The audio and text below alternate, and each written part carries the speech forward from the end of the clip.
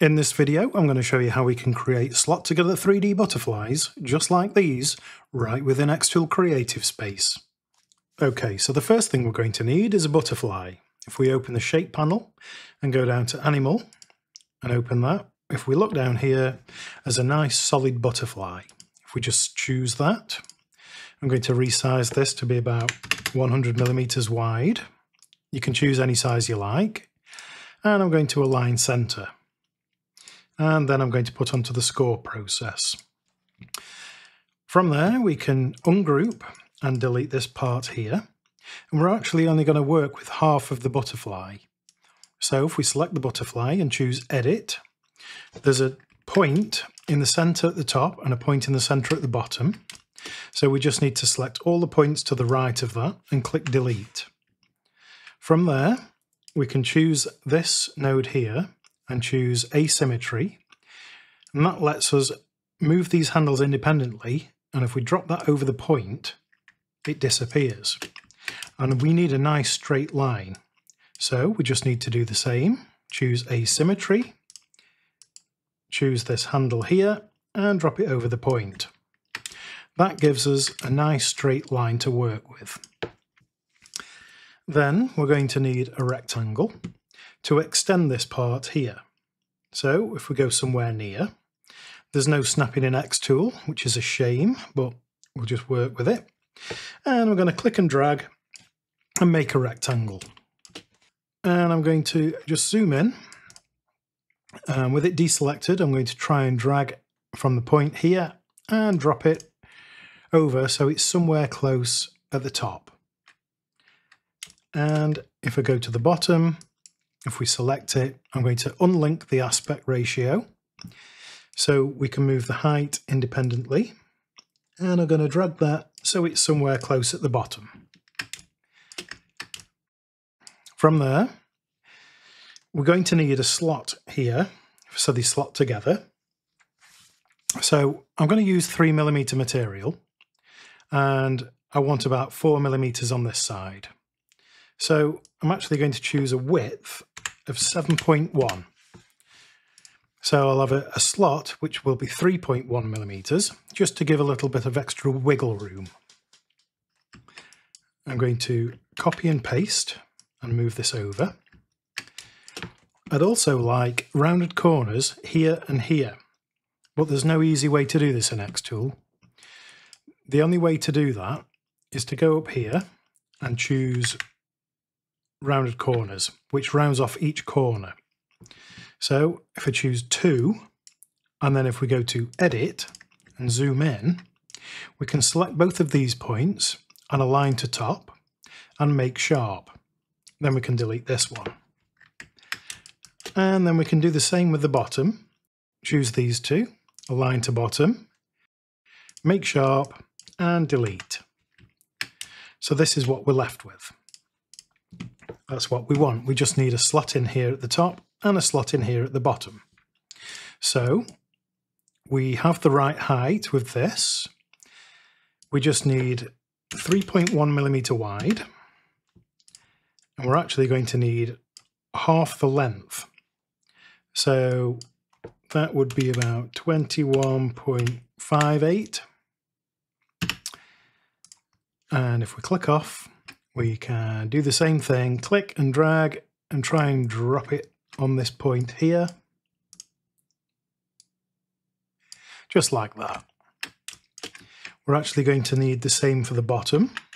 So I'm going to copy and paste that and try and drag this corner here. I'm going to move that and try again. There. We just need these to be the same here. Now, before I go any further, I'm just going to select these two, go to the Layers panel, and turn the visibility off. And I'm going to move this down using the arrow keys.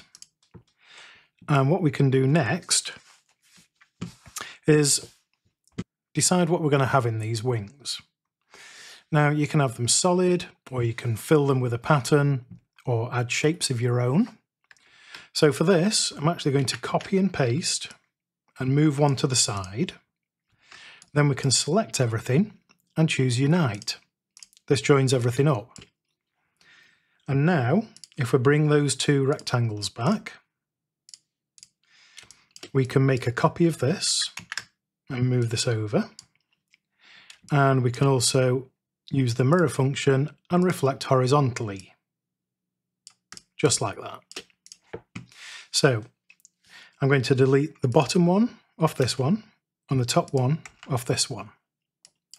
And then, making sure that the aspect ratio is unlocked, we can click and drag this up, and we can click and drag this one down. And then we can use the subtract function, and this just makes sure the rectangle is on top of the butterfly shape. So if we select both, we just use subtract. And that gives us our nice slot to slot together.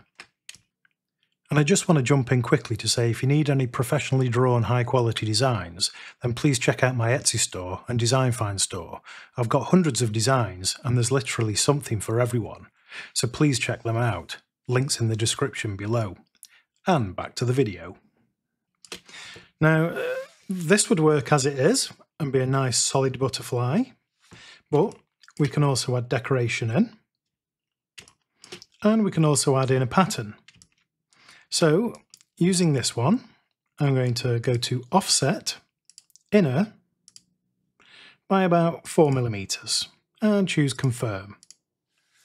Then we could go to the shape panel again and go down to pattern, and we need an interlocking pattern, so we could choose this one. And I'm going to scale that up, just like that. And we're only actually going to use the inner of the butterfly, so you can align this however you want. So all we need to do is zoom in.